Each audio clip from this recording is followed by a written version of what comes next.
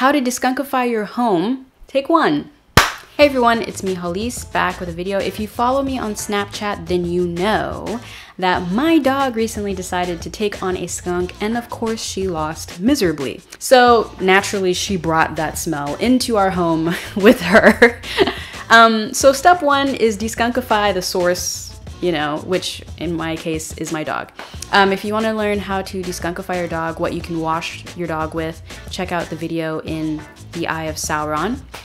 The first thing I would say to deskunkify your home is open all of the windows. The beautiful thing about homes is that they're insulated, and the terrible thing about homes is that they're insulated. So while insulation helps keep things out of your home, insulation also helps things not leave your home. So basically you want to make your house not so insulated so it can literally air out. So open all the windows, turn on all the fans, let your home air out as long as you can. So because I work from home, I just left the windows open once I got up for work the next day and would just leave them open. I left them open for a good 2 days.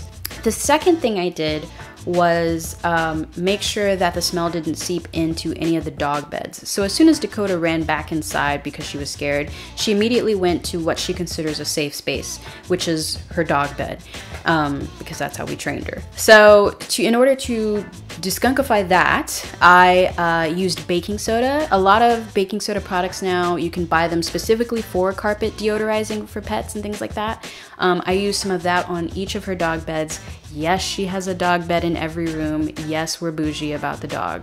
Don't judge me. Let it sit for 15-20 minutes, vacuum it off, or you know, get rid of the residue that it leaves behind. The third thing I would suggest doing is using some kind of lemon-based cleaner if your floors will allow it, where the dog has run about in your home, because chances are the smell is on their paws and now it's on your floor. After you feel like you've vented out the house as best you can, go ahead and close all your windows, but keep your fans going, and freshly ground coffee really got rid of the smell quickly, like in a day. And depending on the size of your home, have multiple batches of freshly ground coffee in little cans or plates around your house.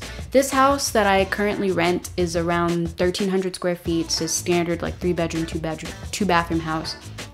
And I put essentially a plate of coffee in each area. So there's a plate of coffee in the living room, the kitchen, our bedroom, my office, and the guest bed. And that was enough to soak up all those smells.